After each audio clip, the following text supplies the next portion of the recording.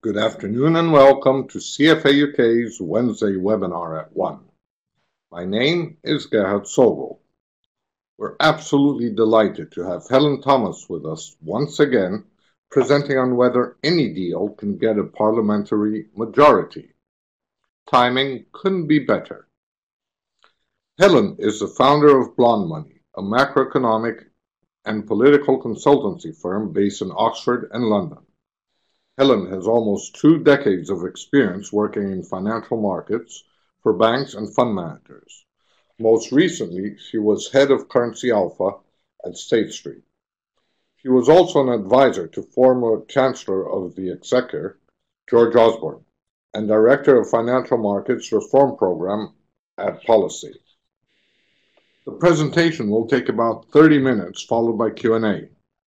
Please participate in the Q&A session using the appropriate box on your screens, as it is not every day we have Helen here with us. Helen, over to you.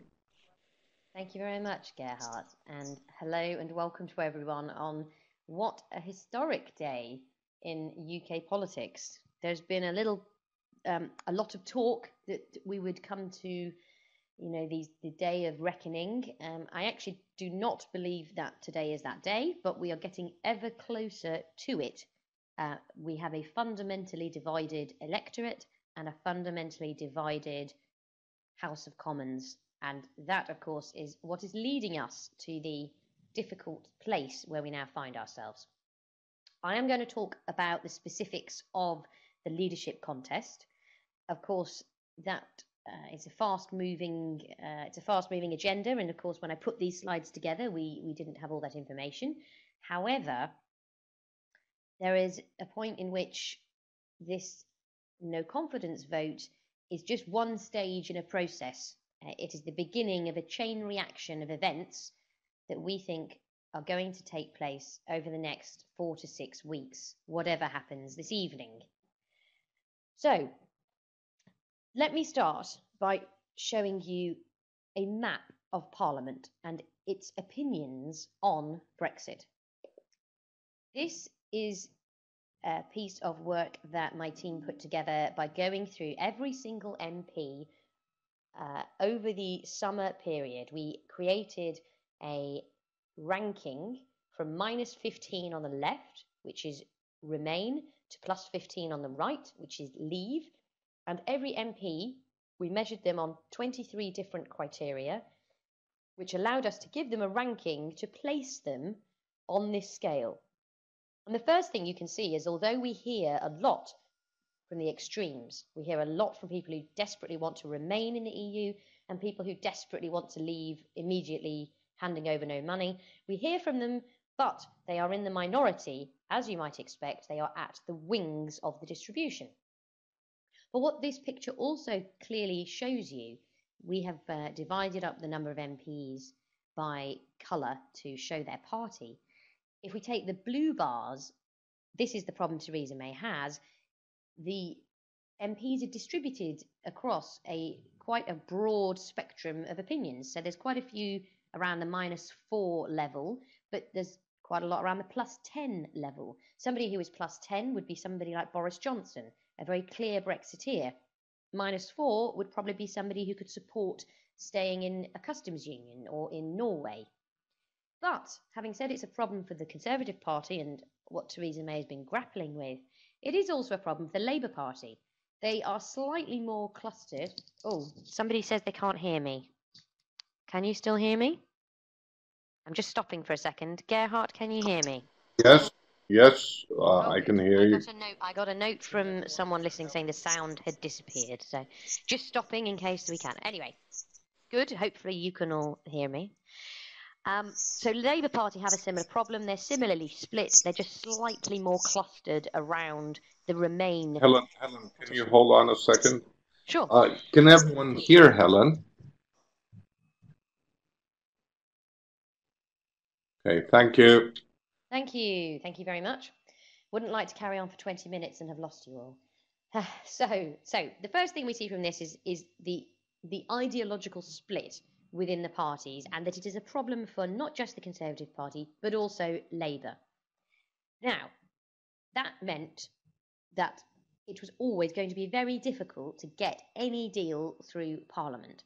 And of course, complicated by the fact that Theresa May never had a majority government in the first place. If we just go on to the next step, though, the question really is, how ideological is Parliament?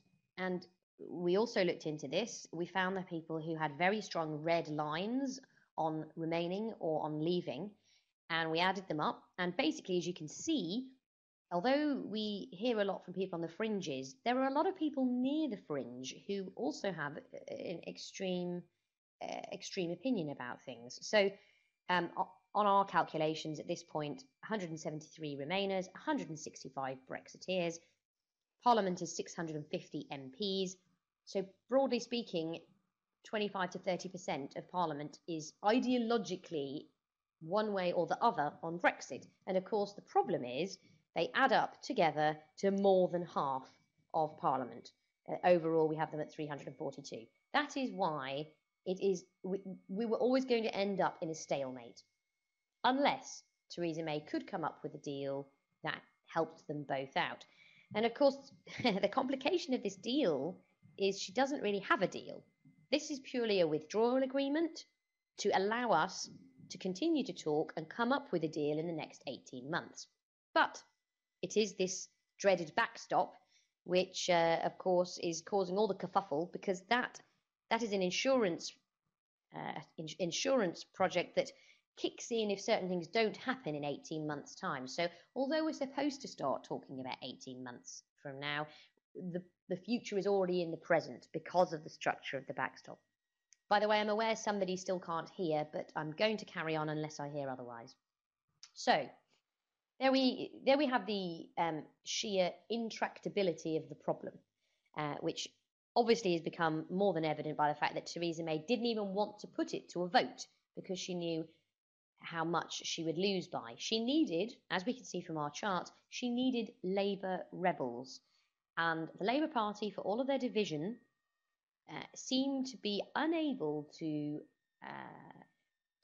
lend any support to the Conservative Party. That's not completely surprising, but it is when we think about the problems within the Labour Party, which we're going to come up to.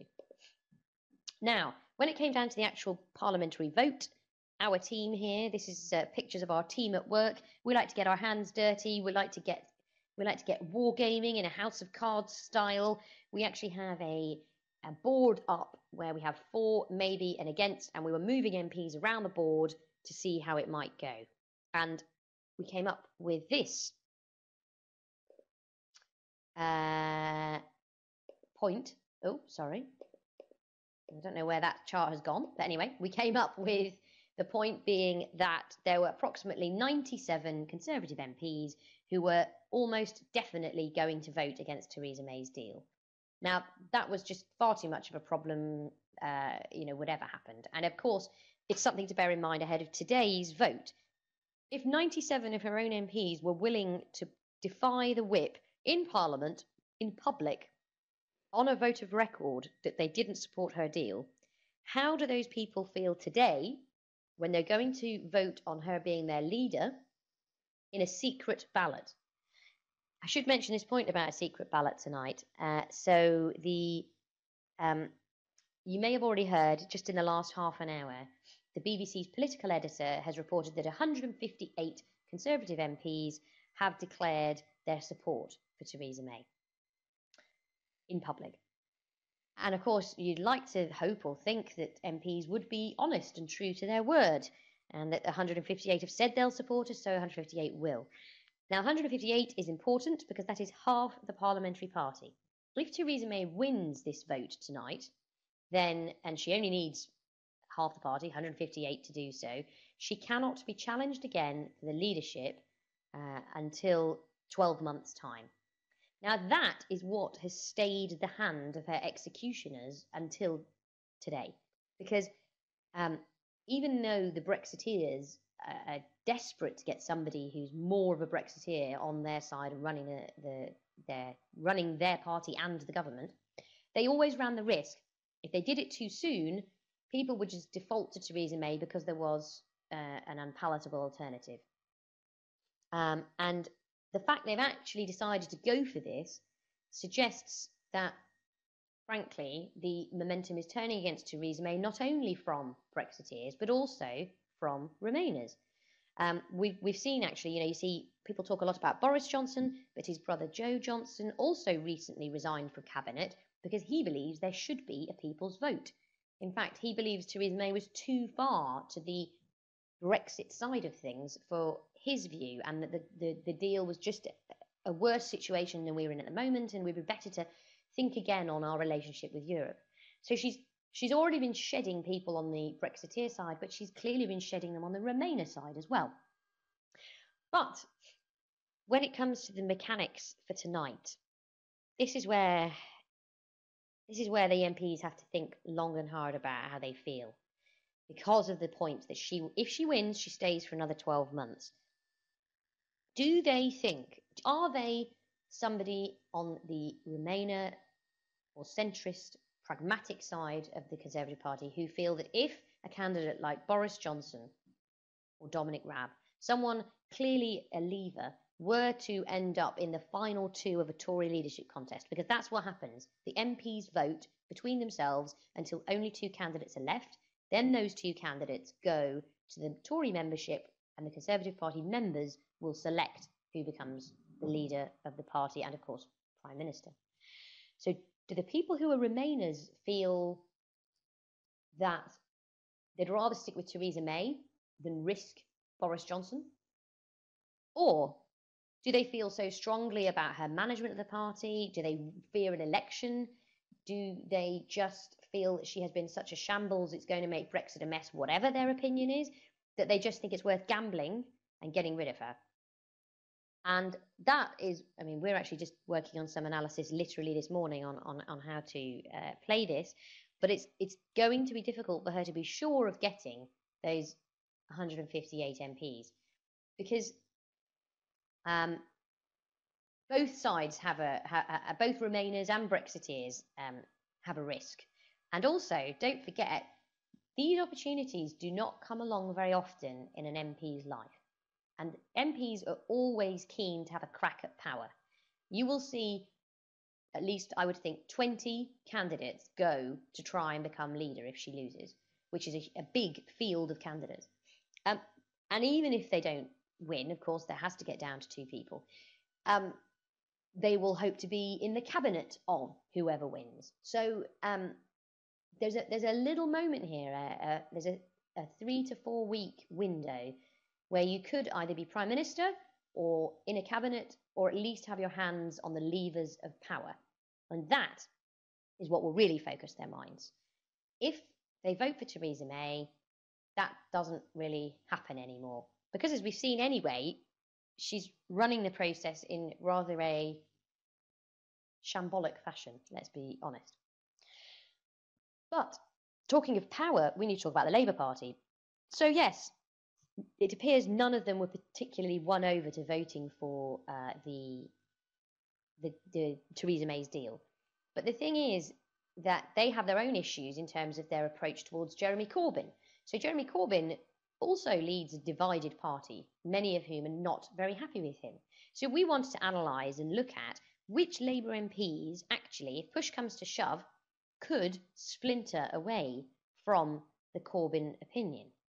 And we then created a new matrix and a new set of criteria for pro and anti-Corbyn opinions. So we had 11 different criteria for this. Examples of things like, did they vote against Corbyn or resign from the shadow cabinet? Are they a member of Momentum, which is the Corbyn supporting group, or are they an enemy of Momentum? And we were able to come up with the following chart, identifying Labour MPs who will defy the whip. Now, the left to right scale is the same as the one we saw before. On the left is the extreme Remain, on the right, extreme Leave. But we've introduced a new axis, which at the top is pro-Corbyn, the bottom is anti-Corbyn, running from -10 to +10. Now, as you might expect, for those of you who follow these things, and actually forgive me, I am such a political geek that I sadly know the names of all of these people, but for many of you, you have blissfully been unaware of many of these MPs who pop up from time to time. And I know we'll have international listeners as well to this webinar. But just to put some names out there, Diane Abbott is often talked about as a very pro-Corbyn MP who's keen to remain in the EU, and she's up there sort of on the top row in the middle. But we sort of highlighted this pink area. Those are people who are against Jeremy Corbyn, but they're pragmatists. They're kind of in the middle of our distribution. They don't feel necessarily that strongly about remaining or leaving. Those are people who also have their constituents to bear in mind. Because here's the real problem for Parliament. We know 52% of the country voted to leave, but when you look at it on a constituency basis, it's about 420 constituencies that voted to leave and only about 120 MPs who voted to leave. And that is the real difficult part of Parliament, is that a number of the MPs have to deliver leaving. And some of these MPs that we picked up at the bottom here, there's Kevin Jones and Ruth Smeeth. They actually, about 6 to 8 weeks ago, said, we understand Jeremy Corbyn wants us to vote down any government deal. But in the example of one of these, 67% of my constituency voted to leave. How can I deny them this? And that is, that's the crux potential problem for some of these Labour MPs. Now, as it stands, the strategy for Labour has very sensibly been stand back and let the Conservative Party beat themselves up and tear themselves apart. Leave them bleeding on the canvas, so when we go in for the kill, we can go for a no confidence vote in the government and we can seize power. And as you're seeing, that's still how it plays out. To the point, I might add, that people were expecting a no confidence vote to go in from Jeremy Corbyn towards the government. He didn't do it because he said we were only going to do it after the vote and we haven't had the vote yet. But Nicola Sturgeon, leader of the Scottish National Party, and Vince Cable, leader of the Liberal Democrats, have both publicly in the last 24 hours denounced the Labour Party for this strategy, basically saying, we are ready to go. We are ready to vote down this government. Why aren't you? What are you doing? Now, again, either this is clever play by Jeremy Corbyn and he just is playing for time to see the Tories damaged, or perhaps the Labour Party themselves are divided over what their Brexit policy should be. And they don't really want to have to start making that clear to everybody while the Conservatives are the ones with the spotlight shining on them. Now, our database, and please do let us know, get in touch if you'd like to look at it. Our database does mean, however, that we have this MP by MP analysis, which means that we can really drill down into who the key names are. Because, we keep hearing from Jacob Rees-Mogg, extreme Brexiteer, Chuka Umunna or Anna Soubry, extreme Remainers. But they are only part of a small part of the whole process of the 650 MPs. So we had a client ask us, can you just give us a list of anti-Corbyn pragmatists who are in Leave seats? And, we are able to pick up about 50 MPs here that we would keep our eye on for being, in our Brexit rating, fairly pragmatic and in the middle, but their vote for Leave in their constituency is something between 60 to 70%. And we've also put in their majority because that could also have an impact. A lot of these seats are safe Labour seats in the north of England, but some people do have a small majority to also worry about. That will also focus minds. Ian Austin, top right, second down. Dudley North, 71.4% vote to Leave. He only has a majority of 0.1%. And there is an election coming. May not be until the scheduled 2022, but it is coming. Will his voters feel that he did the right thing by them? So this is the granularity you really do have to go into to try and make a sensible analysis of the probability of outcomes from this point forward. That's my parliamentary vote numbers. There we go, exactly. So this is why she had to pull the vote at the last minute. The sheer scale of people against her, she just didn't have enough. I mean, bottom left, the loss that the Conservative Party could have faced purely just from their own MPs rebelling against it, and our central scenario was 98, but it could have been 173. Again, remember those numbers when we say 158 MPs are needed to back Theresa May tonight. If they were willing to publicly go against her in a vote on her deal, how are they going to go in a secret ballot tonight when it comes to choosing the direction of their party and who they want to lead them into the next election? Next steps. I'm aware we've only got about 10 minutes left. I've got about 3 more slides. Next steps. This is what has been discussed for some time after her losing the vote. Well, the vote hasn't taken place. It may well not take place until the middle of January. But potential next steps, renegotiate the deal. That's obviously what she's trying to do, although she's finding that the EU are saying they will not do that. We also calculate that only 45 of the MPs who are against her deal have actually cited the backstop as a problem. So even if they did renegotiate, they don't necessarily get anywhere. Conservative leadership challenge, well, that's happening now. But the real problem is there's no clear candidate. There is no candidate uniting either side. The ERG is the European Research Group of Brexiteers. Then there are people in the cabinet, then there are Remainers. As I say, it will be a crowded field when we finally get to it. And then there's a no confidence vote in the government. 31 of these have been brought since World War II. Only one was successful in getting rid of the government. That was in 1979, just as Thatcher came in. But there is talk that they might do a vote of censure instead. This is a little bit technical. Some people would say that a censure motion is a vote of no confidence, but technically it means you want to bring it against a particular MP and you want to tell them they've been bad and they've done terrible things and they should be basically censured for being a poor member of parliament. Now, there's talk that Labour might bring that first before they do an actual no confidence vote. Partly that is so that the DUP, that's the Northern Irish Party, who currently have a confidence and supply agreement with the Conservatives in order to get them a majority in Parliament, because you need 323 and the Conservatives on last year's election only have 315 MPs. So they need the 10 DUP MPs to actually be a functioning government. The DUP do not like Theresa May's deal. They have said that they would vote it down. They've said if it got voted through, they would consider supporting a no confidence motion. They would also consider trying to get Theresa May changed and get someone else in charge. So a censure motion would allow them to vote with Labour and tell the government they're not bluffing without actually necessarily forcing a change in the government. But really, all of these things that we talk about as next steps, it really depends on where you want to get to. They are the choice of weapon. They are not the end goal. So people talk, will there be an election? I get asked this all the time. Will there be an election? Will there be a second referendum? Well, it depends. Are we going more towards no deal or more towards no Brexit?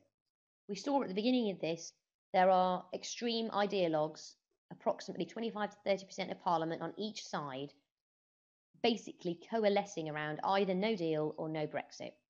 They will use things like a no confidence vote, an election, a threat of a referendum to try and get there.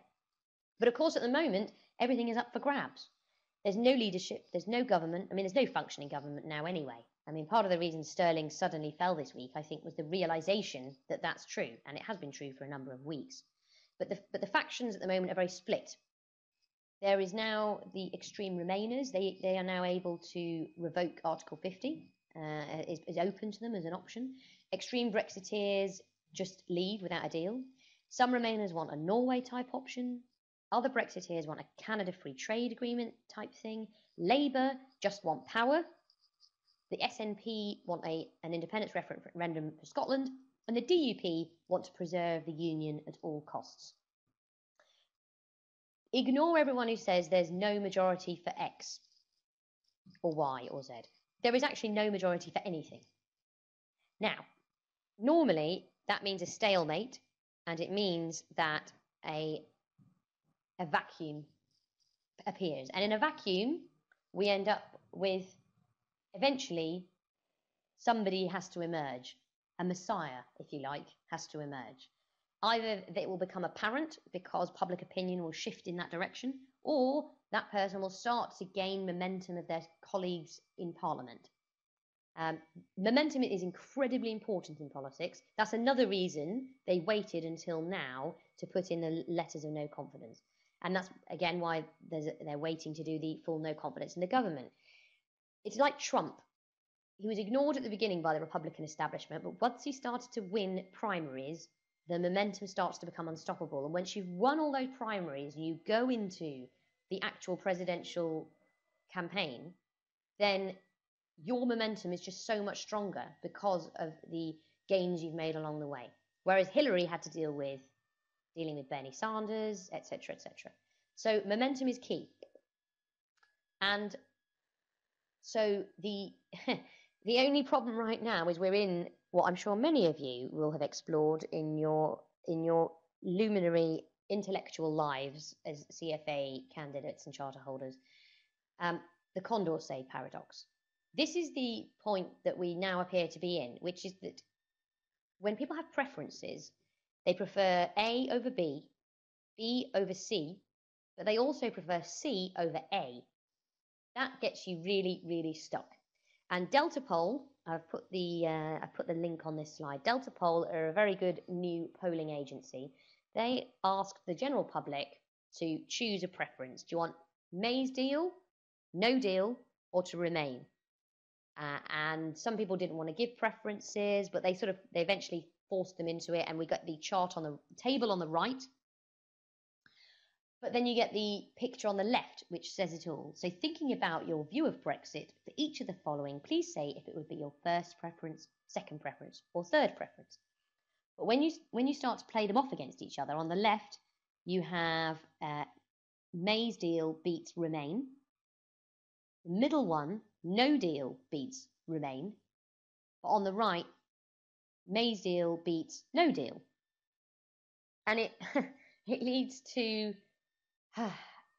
this is what leads to the stalemate that we're now in. At the moment, the British public, at least, haven't really quite decided which way they want to go. And at the moment, MPs are all similarly split if you take them as a whole, even though some of them have quite clear preferences one way or the other. It's called Condorcet paradox. That's the French philosopher, I think it was, who came up with it. And it is, as I say, it's why we're in a stalemate. The only way that you get a winner is when it comes down to two choices, because then if the third option that some people wanted is not going to happen, those votes have to get redistributed.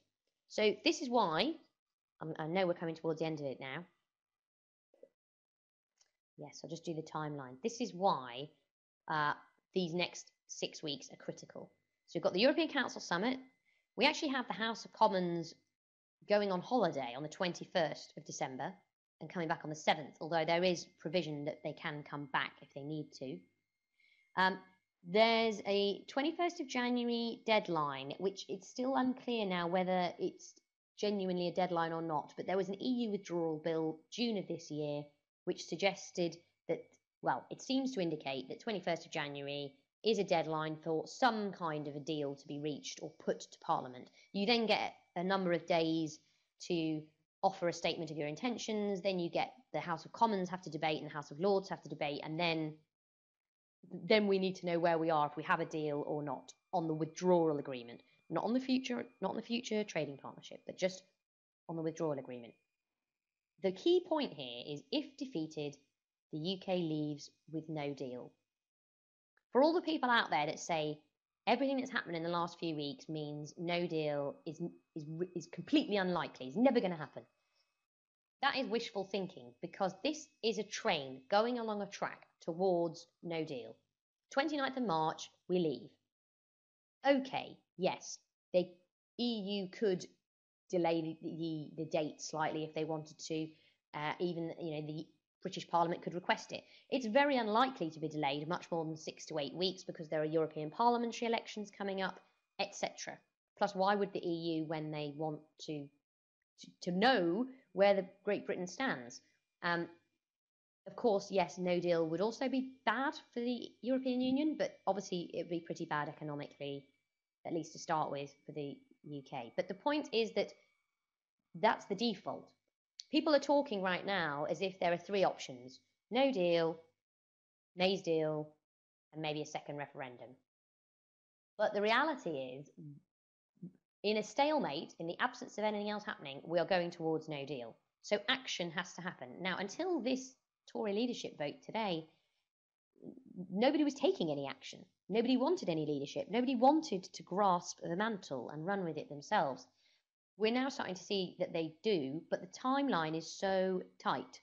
I've put at the bottom there, and the key one I'd like you to pick up on is the 14 days. If the government falls to a no confidence motion in it, there are 14 calendar days to form a new government that could command the confidence of the House before defaulting to a general election. Now, normally the British public could not deal with Parliament clubbing together and coming up with a new group of people to run us without going through the people first.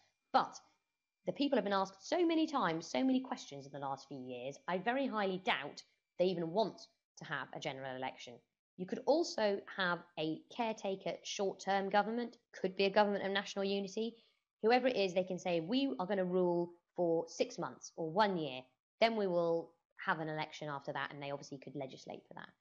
But the point here is that 14 days creates its own momentum. That is the moment of most mayhem. That is the moment, if you really believe in remaining or exiting, you would get together enough people in Parliament for a coalition of the willing to get through and deliver what you can deliver. So that's the moment where you don't have to go back to the people. You don't need to have a referendum. All of those things that people talk about, that what's the chance of this, that, or the other happening? It doesn't matter, because in that 14-day period, you've got power and you can do what you want with it. And in a situation where the timeline works with you in that scenario, the timeline helps a conclusion to be reached. And what we've found until now, there has been no action, no conclusion, stalemate. We're now in a period where it gets tight, it gets a crisis, and that means somebody can win. And I'm going to leave you with the point, before I take your questions. I think of politics as being like Superman versus Clark Kent. Clark Kent was never going to win an election. Nobody knows who he is. Superman, on the other hand, what a guy. He swoops in and saves everybody at the last minute. But you need to have the crisis before you can save everybody. So unfortunately, I know it's difficult, particularly for business people, when we see things so rationally and so clearly, but politics is about selling to people, and you need to sell the narrative. And that means it's in everybody's interest to create the crisis so somebody can save us. And of course, one set believe the answer is revoke Article 50 and never leave. And the other side say, don't pay them a penny, let's just walk away, for example. So that is why we're in a really critical point. This is my contact details. Please do look us up online and check out what we are doing. I'm on Twitter at MarketBlondes. And yes, I will leave it there. I could obviously talk about this for hours, but let's see if you guys have any questions. Thank you, Helen. Thank you for a great presentation. So while we wait for some questions to come in, on slide 10, there were some comparisons between preferences. Yes. Is it fair to say that the outcome of a new referendum, especially looking at that second circle, would be pretty much identical to the outcome 2 years ago? I think that, there's a lot of polling companies who are obviously monitoring and following this and have been consistently for some time. There is a slight suggestion that Remain has gained a little bit of ground, but mainly from new voters or people who didn't vote last time. But certainly they are not commanding a huge lead. So for anyone who wants to Remain, it seems to me that a second referendum is a risky strategy. It may very well not get you where you want to go. Yeah, because it seems to me that if I get no deal and the remain proportion, it just seems the same outcome as the referendum. It is. You're right. But by the time we get to a referendum, we may have a clearer picture of what the future relationship might look like. There's a lot of work being done, for example, on something called Norway or Norway Plus, which is obviously this Norway-style arrangement. It's not off the table with May's deal, because obviously May's deal is actually just a deal to leave, not a deal for what we want in the future. But it appears at the moment there are too many options. It's too confusing.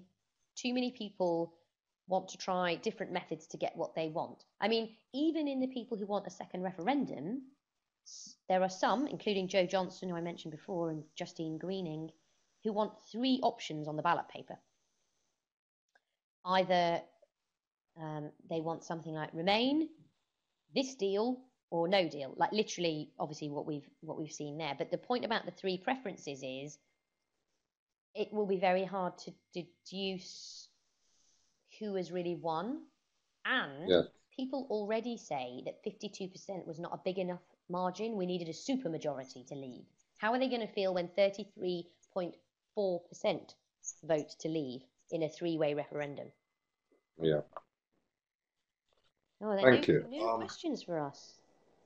Yes, if anyone has questions, please add them to the Q&A box. I see some person has raised their hand. Unfortunately, there's not much we can do. Oh. So if you please add your question to the Q&A box, we can address it properly.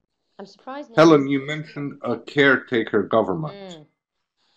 It is a bit difficult to see how that would be done, given that there's so many different agendas, and how could they possibly agree to such a thing? So right now, there are a lot of different agendas. As I said, yes, there is a big split. All the pieces are up in the air. That is going to coalesce in the weeks to come.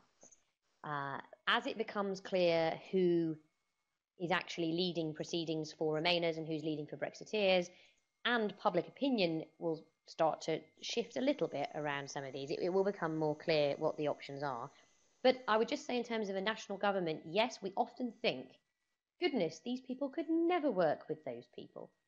But as we saw with the Liberal Democrats and the Conservative Party in 2010, if you get the chance at power, anyone will be flexible, I would say. Thank you. A question from Timur. What should government do to get the best outcome for the UK? Oh, what a question. What should the government do to get the best outcome? Well, it depends what you mean by best outcome. This is part of the issue all the time on this whole debate, is often people think of it in economic terms as a purely, sensible, rational economic decision about the cut to GDP and the risk of losing jobs. But of course, that's not how people are approaching this. It is an emotional question for many people. It's a tribal and identity question, a protest question for some as well. So we might say the best thing is to avoid volatility and preserve the status quo. So let's try and stay close to the EU. Maybe the answer is something like Norway, where we know where we are, we know how Norway works, we could get it done quickly. However, the big problem any government has got from this point forward, if we did come up with something like that, or indeed whatever we do come up with, there is a significant proportion of the population who will be angry. Because there will be the Remainers who are angry and the hard Brexiteers who are angry. And actually, we're looking at all of this right now. I would have a very bleak outlook for the direction of the UK economy from this point forward, simply because the public will be so unhappy, and that opens the door to a potential Corbyn government, which really would be unilaterally pretty bad for the economics of the UK.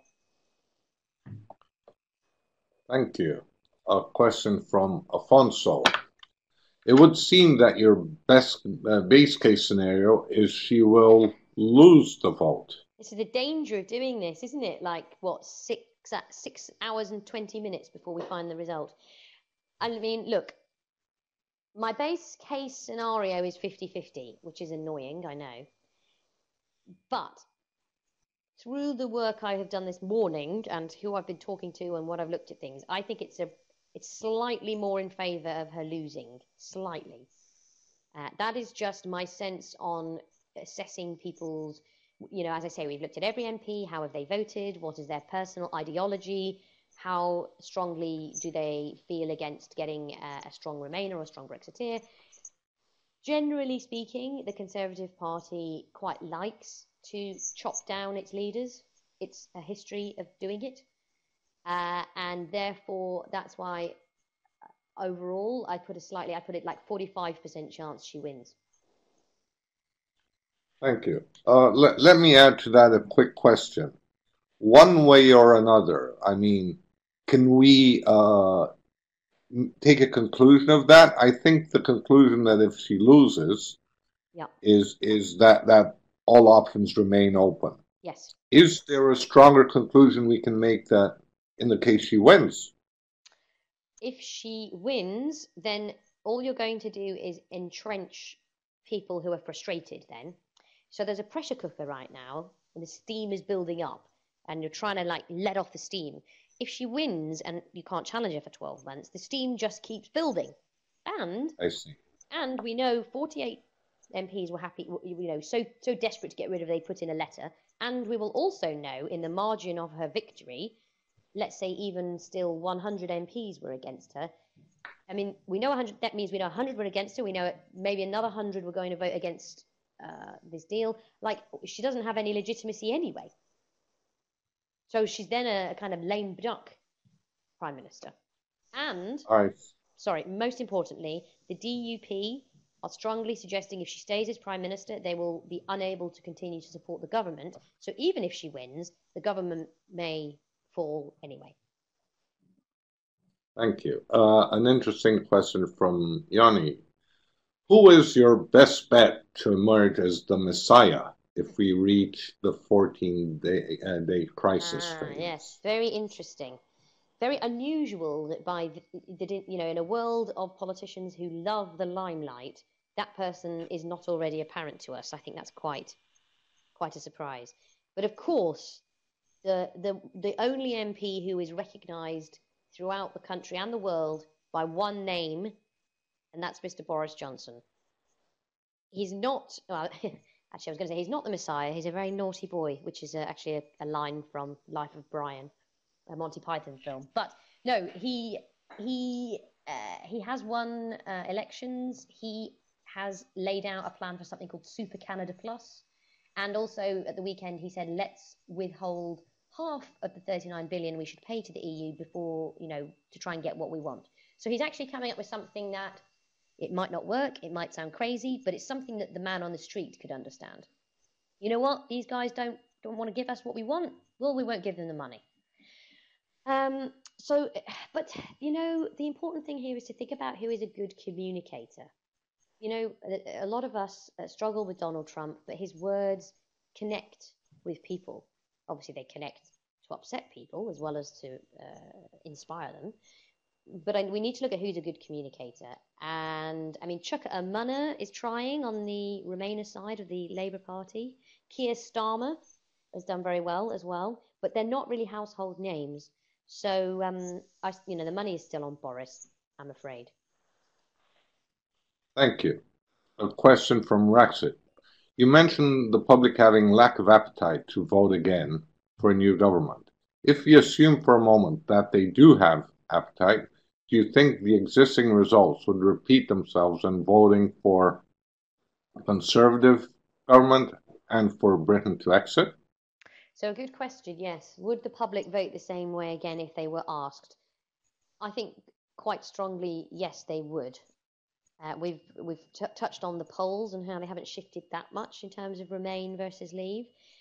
When it comes to the actual the final outcome for an election for a government, I mean, the polls again there have been very steady, and effectively people have said, well, we don't really want either of you. It will probably change by maybe 10 seats in one direction or the other, but it's not very clear it would resolve anything. I don't see anything changing the dial for the British people on either of those. Thank you. And a last question from Sangeeta. Given that older people voted Leave and younger people voted Remain, would the second referendum yield a Remain result, since some of those older people may no longer be there and more younger people have become eligible? That is a very good point, and yes, that is picked up in the polling. That is given as a reason for why Remain is slightly ahead, literally the demographics. So I can't disagree with that. I think, but it's very, I think we would say, look, if we have another referendum, it's still 50-50. It may slightly more favour Remain, but you don't know who's going to turn out as well in that referendum. I think the biggest fear of a second referendum is, if people don't get the result they want, does that mean you have another one and another one and another one till you get the result you want? But much more corrosive, a lot of this vote was a protest against the establishment and institutions of government, and it is exactly what's taking place all over the world, not just Italy, not just Trump, not even just Bolsonaro in Brazil or Duterte in the Philippines. The financial crisis caused a huge economic dislocation. When that happens, you have significant political realignment. It always happens. The time it takes just depends on the structure of your political system and how quickly your institutions shift. So in Greece, a new party can be created tomorrow. In the UK or the US, you have to go within the current setup to get there. So if and this anti-establishment mood is only increasing. It's not, it's not getting any. It's not dissipating. The rally in asset prices, the strength in equity markets, and even employment, which is going pretty well. People still do not feel the benefit of what is one of the longest recoveries, that we have ever seen. So if we have another referendum, the bigger worry is that you inflame the anti-establishment sentiment, and ultimately, look. Nigel Farage has been ripping up his UKIP membership, saying he's going to launch a new movement. Don't rule out somebody like him coming to change things. So the political system is going to be more fractured, more polarized, and more divisive than it's been in our investing lifetimes. And that is something we all have to get used to.